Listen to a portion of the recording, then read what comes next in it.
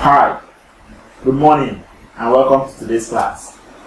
Today's class is a continuation of our JSS1 mathematics class on plane shapes. Last week, we were able to trace the first objective on plane shapes, which says identify lines and angles, and we dealt precisely with the different kinds of lines. We have a straight line, we have the parallel lines, and we have the perpendicular lines. We also went further to look at angles, where we talked about acute angles, which we say are angles that are less than 90 degrees. We also looked at a right angle, which is an angle with 90 degrees. We also looked at, we made mention of obtuse angle, which we said obtuse angles are angles that are greater than 90 degrees but less than 180 degrees. We went further to look at angles on a straight line, which we said angles on a straight line are angles of 180 degrees. Thereafter, we looked at reflex angles, which we said are angles that are greater than 180 degrees but less than 360 degrees. An angle at a point, we say, is an angle of 360 degrees. That was what we did at our last class. In today's class, we'll be looking at identification and how to draw regular and irregular shapes. In today's class, you should be able, at the end of today's class, you should be able to identify that this is a regular shape and this is an irregular shape, and how to differentiate them. So, we shall be looking at identifying plane shapes. But what do we say are plane shapes? Let's come to look at it. We said a flat surface, such as the top of a table, a playing field, the ceiling, the walls, face of your exercise book or your textbook, and the face of a chalkboard. All these are referred to as a plane. It is a plane because it is two-dimensional. That is, it is measured in only two directions, be it length or breadth. So we refer to any two-dimensional surface as a plane surface. Figures that could accurately drawn on flat or plane surfaces are called plane shapes. So let's look at examples of plane shapes. Examples of plane shapes include 1, I said a rectangle, 2, a square, 3, a triangle, we have 4, parallelogram, 5, trapezium, circle, polygons, and so on and so forth. All these shapes are referred to as regular shapes. That is, they have definite length and breadth. So a shape that has definite length and breadth, we refer to them as regular shapes. There are also irregular shapes. That is, they do not have definite length and breadth. And we have examples as leaves. So all these are examples of irregular shapes because they don't have definite length and breadth. So this is an irregular shape, this is a leaf, it's an irregular shape, this is another irregular shape, and this also. So our area of concentration today is on regular shapes. When we are done with regular shapes, then we will begin to talk of irregular shapes. So let's start with the first example of plane shapes, which we said a rectangle.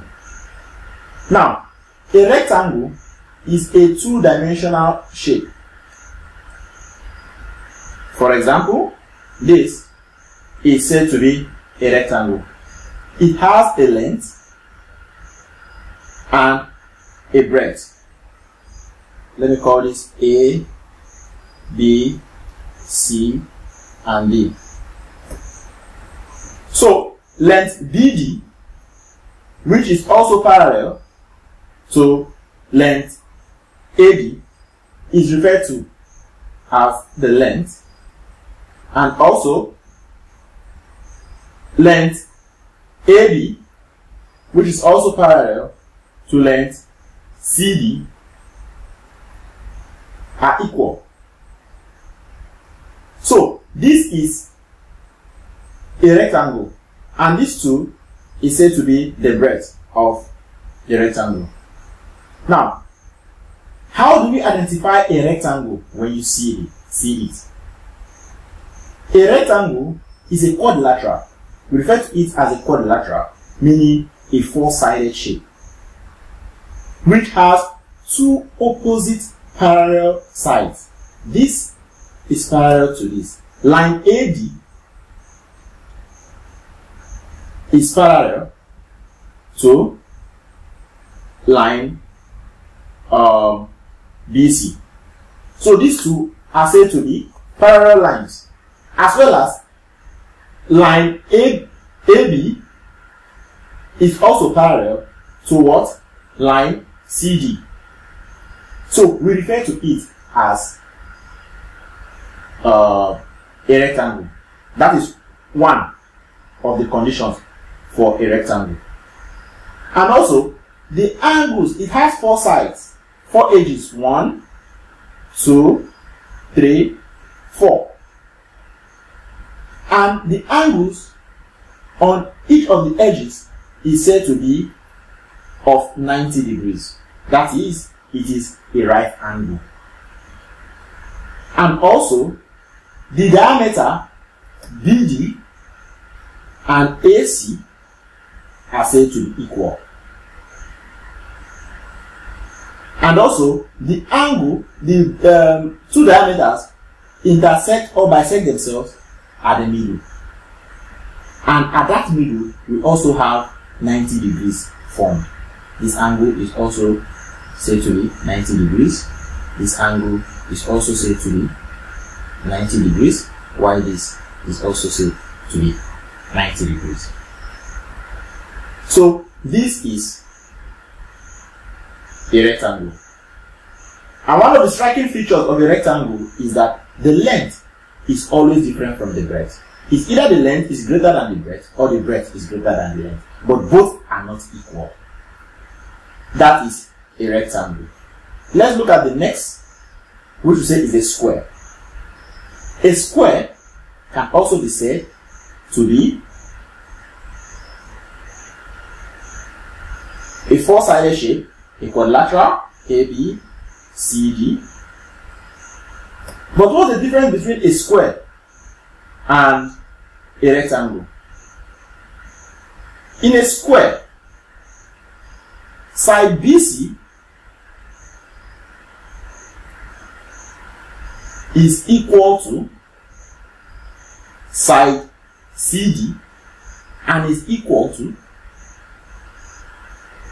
side AD, which is equal to side AB. That is, all four sides of a square is said to be equal. They are all equal, which we can represent this way. And also, it has two diagonals that also bisect themselves at the middle or at the center of the square. And each of the angles suspended at the middle is said to be 90 degrees. So note, a square is a four-sided shape with four sides equal and has 90 degrees on each of the edges, of the four edges.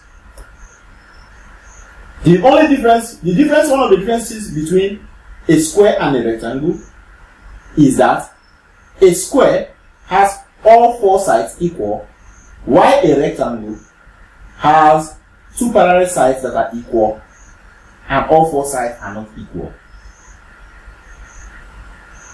Next is a triangle, which is also an example of a plane shape. A flat surface with three straight sides is known as a triangle. This is what we mean by a triangle. A flat surface with three straight sides. This is side A, B, C. So it has three sides. Side AB, this is side AB, this is side BC, and this is side AC. So if you see any shape in this form, it's referred to as a triangle. And also we have different types of triangles depending on their sides and angles. We have what we call an equilateral triangle. An equilateral triangle is a triangle with all sides and all angles being equal. What I mean by that is this. This is an example of an equilateral triangle, and this is how it is represented. Equilateral triangle A, B, C. It is said to be an equilateral triangle because all three sides are equal, as well as all angles are equal. Its internal angles are equal, and in fact they are said to be 60 degrees. This is 60, this is 60, and this is 60. And remember that the sum of the interior angles of a triangle is equal to 180 degrees. And like the name implies, or the name is gotten from the features of the triangle, equilateral triangle, that is equal, gotten from the word equi. Okay, equal, equi from the word equal. Number 2 is isosceles triangle.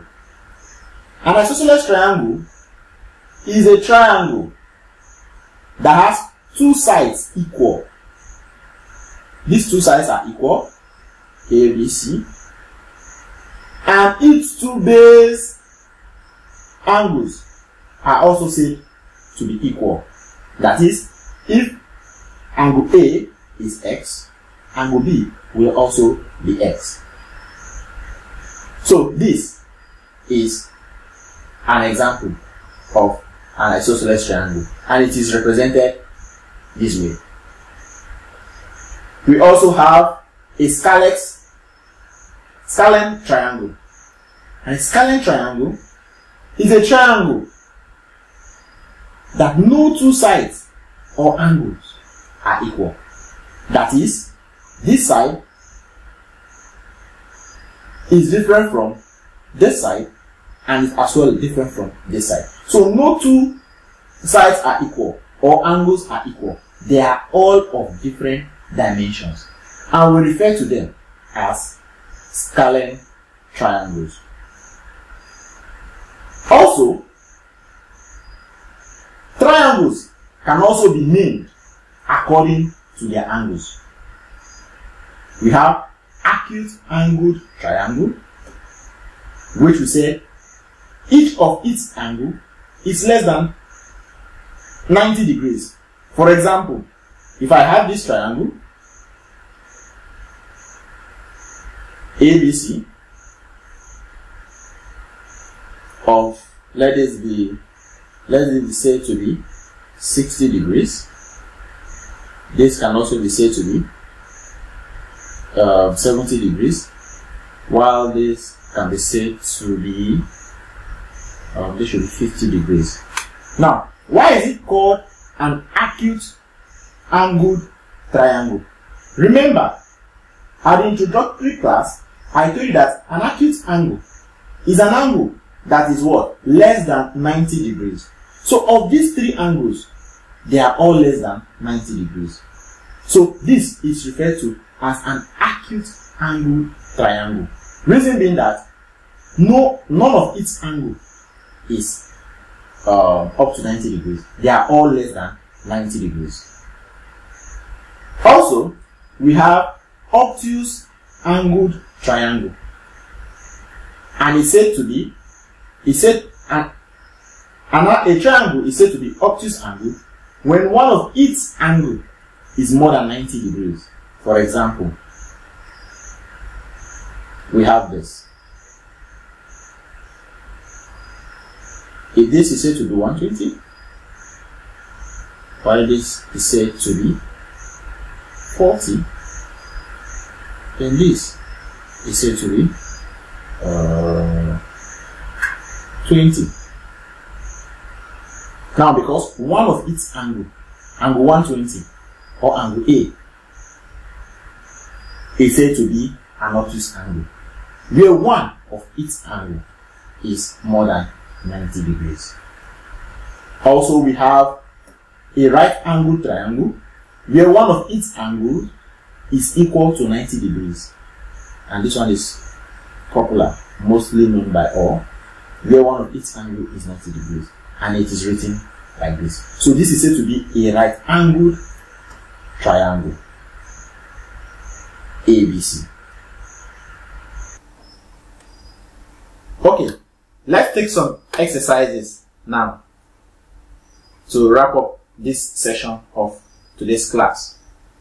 Question 1 says we should give 5 examples of objects that are rectangular in shape in the class.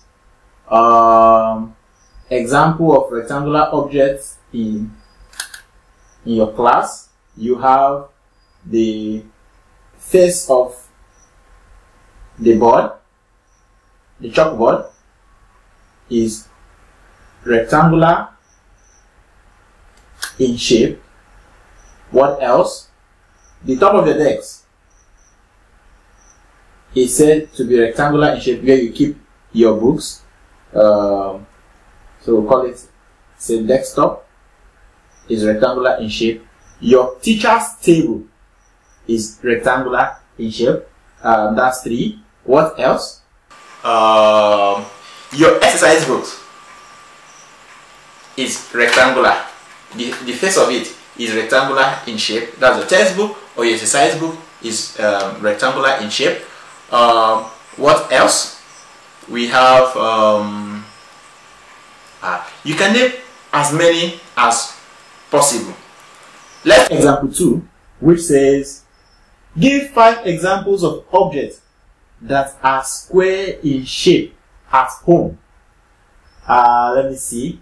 If you have a decoder, a Go TV decoder at home, run now and check and see. You discover that the top of it is square in shape.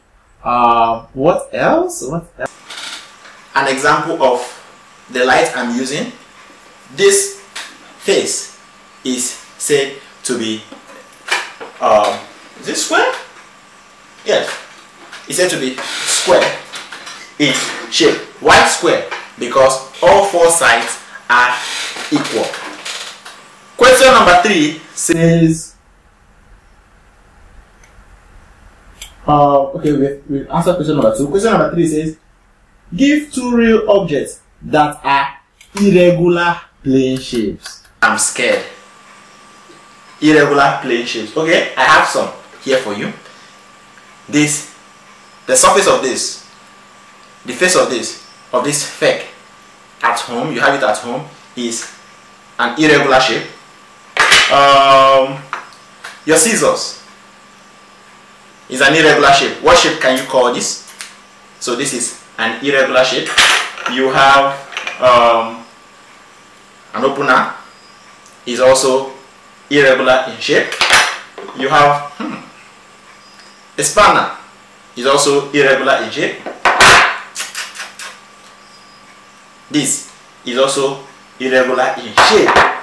I don't know what they call this, but our mothers can tell us more of this. It is irregular in shape. Why are they irregular?